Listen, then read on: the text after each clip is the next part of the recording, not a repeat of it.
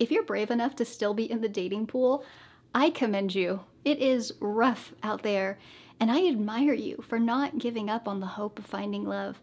So I'm here very happily to help you find it.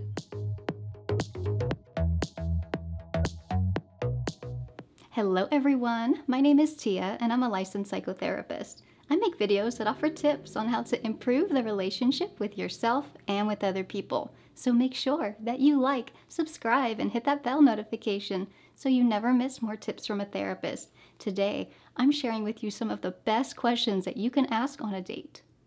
I speak a lot about compatibility, character, and emotional maturity, so this video is meant to give you some guidance on how to assess for these things as you're on the lookout for someone to be in a committed relationship with.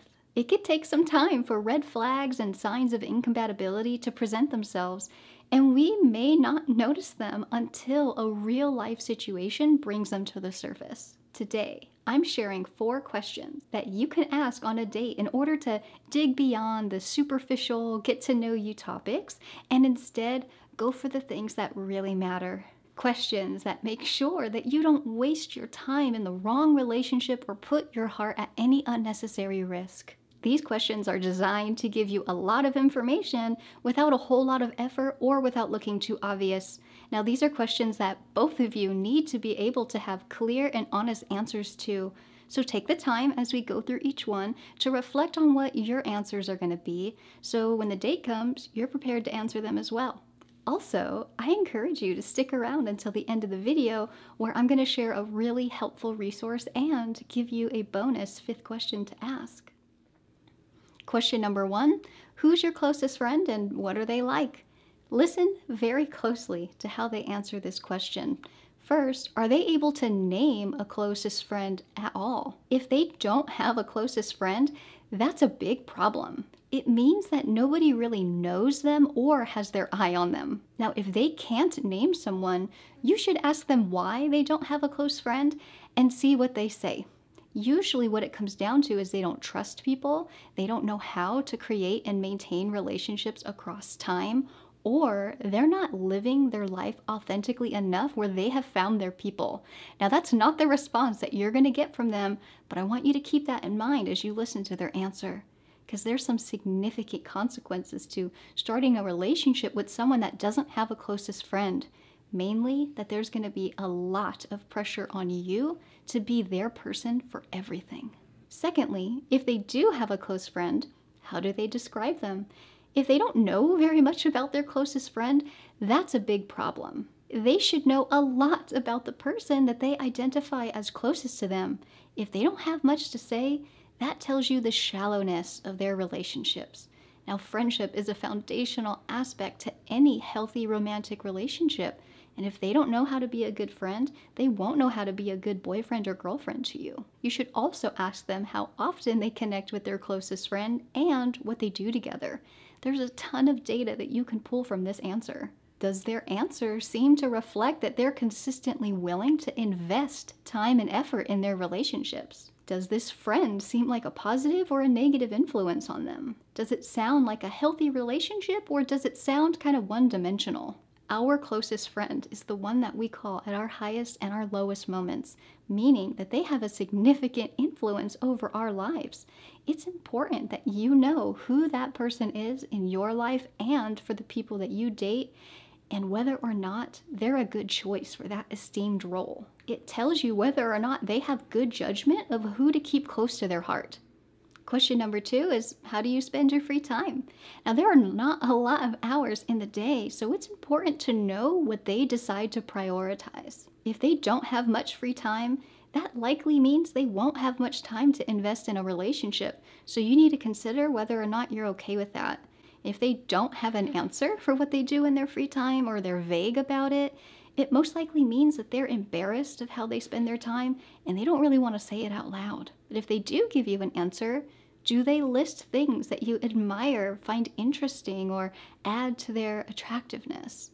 Find out what podcasts they listen to, what shows they like to watch, and what books they like to read. Aristotle said we are what we repeatedly do. So these choices of media outline the type of person that they're becoming. and think about whether that media of choice has a positive or negative messaging. Now, we all need just entertainment and opportunities to unwind and chill.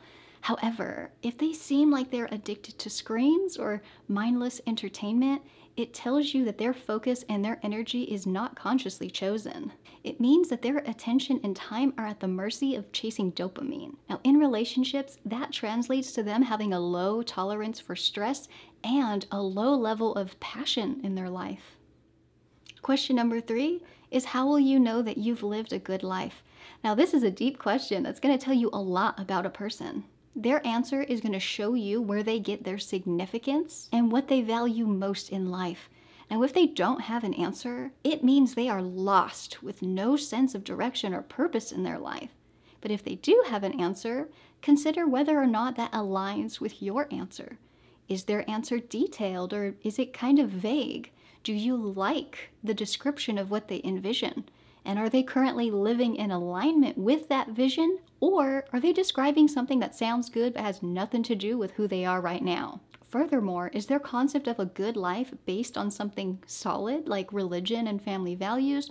Or is it based on selfish pursuits? And when they describe how they envision a good life, does it include other people or just themselves? Having a shared vision of the future is like a map that both of you are going to follow if you decide to share life together. Make sure that your destinations match. The 4th question is, what do you struggle most with in relationships? This question requires humility, self-awareness, empathy, and accountability in order to answer it, all of which are signs of emotional maturity. And if you'd like to learn more about the other signs of emotional maturity, check out my previous video, 8 Signs of Emotional Maturity. Look, none of us are perfect, and the goal isn't to just wait until we find the perfect person, because that's never going to happen. However, it does matter that we know where our weak points are. You should expect to hear and give a very clear and specific answer. Some examples include that they have a tendency to be selfish and need to keep themselves in check. Maybe they martyr themselves and get resentful when it's not reciprocated. Maybe they struggle to communicate how they feel and what they need. Perhaps they shut down and avoid conflict or struggle with anger and defensiveness. And some people make up assumptions in their mind instead of directly talking to the other person, while others struggle with boundaries. The list could go on and on. But then there needs to be 2 follow-up questions. How are you currently working towards bettering yourself in that realm? And can you share some specific examples? It's easy to say, I'm working on it. It's easy to say, oh yeah, I'm going to therapy. Make them give you specific examples. Now, my goal in this video and on my channel in general is to help you date smarter, not harder. I love to give tips. I love to give people helpful advice, but it's another thing to feel confident using it. So I've made a free PDF with a bonus 5th question, as well as these other 4, where you're able to take it with you on your next date. Now, you don't have to print it out, so it'll be weird. Just have a screenshot of it on your phone and you can kind of peek at it and make sure that you're covering all your bases. Check out the description box where you'll find a link where you can sign up with your email to get this must-have list. Did you find this video helpful? What other questions do you like to ask when you're on a date? Let us know in the comment section below. Thank you so much for watching. Remember, like and subscribe, and I'll see you in the next one.